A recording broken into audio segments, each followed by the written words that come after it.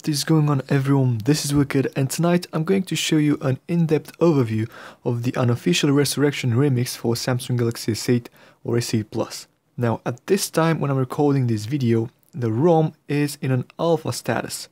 That means it's not suitable for daily usage at all, considering that it doesn't have working calls, SMSs, Bluetooth, along with other major important features. That doesn't mean you can't flash it or see how this ROM is going to look like on this device. And that's why I'm here tonight to make this review about the installation procedure, customization options, performance status, and why not battery life of this amazing ROM. You'll see that there are some major differences compared to the Lineage OS ROM. The majority of them are related to the customization options. Yesterday I made a video about the unofficial Lineage OS release. You can find it in the card section if you want to make an idea on it. Now, currently the ROM is only available for the Galaxy S8 Plus. Probably in the following days it will be released also for the Galaxy S8. So, as always, in order to install this ROM, you'll need TWRP. If you don't know what TWRP is or how to install it on your Galaxy S8 or S8 Plus, check the video in the card section. Now, a little disclaimer. You will definitely need an Android backup of your current configuration before proceeding to the next step. The most important partition to be backed up is the EFS one. I'm not telling you this for nothing. Since this is an unofficial alpha release, many things can of course go wrong, including the Android backup restoring process. I couldn't encounter any issues with it so far, but it's better to take caution and also copy the TWRP folder from your internal storage to a safe location onto your personal computer. Okay, so after you've done that, you'll need to wipe your device. So click wipe and swipe to factory reset. Then go to install and select the Resurrection Remix zip and swipe to install. After the process is completed, go back and install the OpenGApps package. As always, all the links I used in my video are listed in the description, so make sure you check them out if you're brave enough. And now, finally, the installation process is done. Click Reboot System. The phone may auto-reboot a couple of times, but don't worry, it is perfectly normal. The first booting process will also take some time, so be patient and enjoy the beautiful Resurrection Remix boot animation. Boot it up and let me give you my first honest impression. I've been using this ROM on my Galaxy S4 for a long time. When you say Resurrection Remix, you say customization at its finest ultimate level. And this version of it is no exception. Lineage OS is plain simple, just a couple of minimal tweaks, but this one, which is also based on Lineage OS, offers you the biggest and heaviest variety of customization options for your phone. Let's start with the Substratum theme engine, which surprisingly works as it should be on this ROM. I applied this Grace Substratum theme with all the overlays and the process went smooth and fast, and I have to admit it looks kinda good and minimalist. So Substratum theme engine compatibility checked and working great. But the beauty of this whole theming process doesn't stop here. This was only the beginning. The beauty will appear in the Settings app, Configuration tab. Here you'll get tons of customization options, without any exaggeration, tons of them, regarding the status bar, panels, Recents tab, Quick Settings, Lock Screen, Notification bar, Gestures, Navigation bar, Interface, Animations.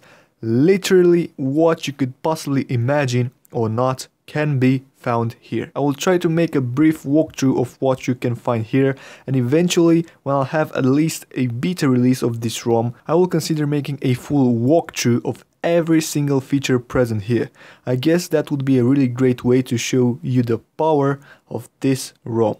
So, starting off with the status bar tab, you will get various status bar related customization options. Of course, clock positioning, font styles, show date and select the date style. Also, you can activate a brand Resurrection Remix logo and color it as you prefer. If you don't like the logo, you can choose from a large variety of other ones. Emoji, cat, Google, spider, etc. Battery icon is also customizable, whether if we're talking about the percentage style, the battery bar color, the positioning. The variety of available options is immense. In the system icons menu, I wanted to try the battery percentage of the Bluetooth device you're connected to, but the sound and also the percentage didn't work at all, so I guess that's another bug which needs to be fixed. Of course, you can set the temperature to be shown in the status bar and also the network traffic along with a custom carrier name.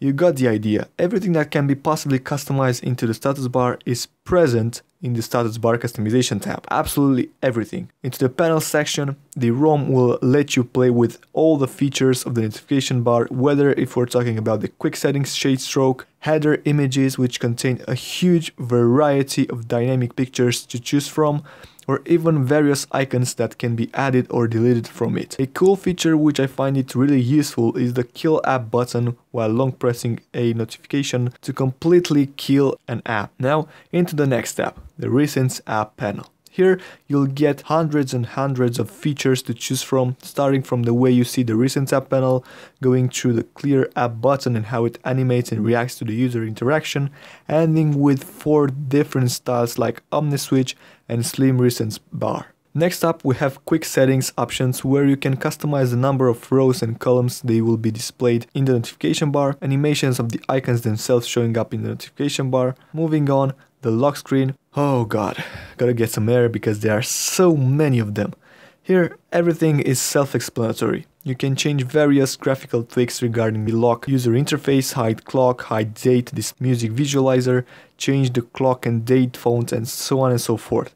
Alongside, you can also choose whatever color you want for every part of the lock screen, whether it's the clock, date, shortcuts, etc. In the Gestures tab, you can find various techniques on how to open up apps or activities using gestures, activate app circle bar or pie control, which is a really nice touch. In the Buttons tab, you can customize the navigation bar. Here I played with the settings a little bit, especially because I didn't know how to switch the back button with the recent tab one. Eventually I got it as I wanted. You can also add various shortcuts into the power menu like screen record, screenshot and sound modules, and launch the inexistent camera by double pressing the power key. Animations tab is self-explanatory. You can set up which animations you want for the windows, transitions, etc. And into the interface tab, you can tweak various user interface options like the font size, DPI, blur, expanded desktop, headset and call settings, and so on and so forth. Finally, that was a quick glance, if I can call it like that, on the customization options present in Resurrection Remix ROM. Now, apart from that, the gaming performance is still great. As I showed yesterday on Lineage OS, the gameplay of the Need for Speed No Limits was smooth and faster than on a stock Samsung ROM. Mostly the same bugs which you can find on the Lineage OS are also present here, so there's no need to cover them again. What surprised me in a good way was the battery life. I started playing with this ROM at around 85%, and after more than 50 minutes, the battery percentage shows a value of 76%.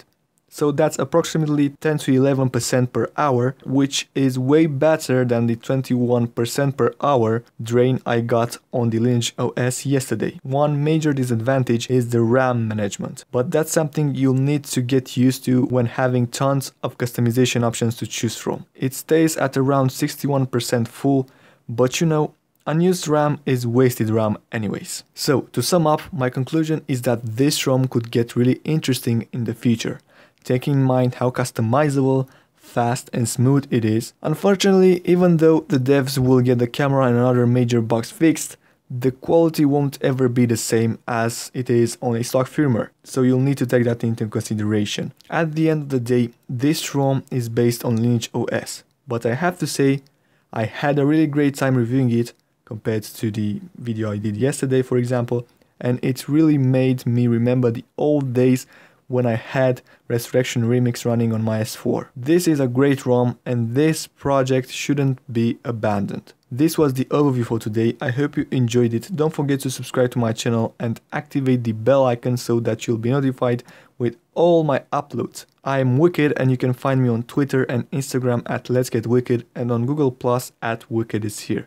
If you like my video, don't forget to press that thumbs up button. As always, until next time, take care. Wicked is out. Bye bye.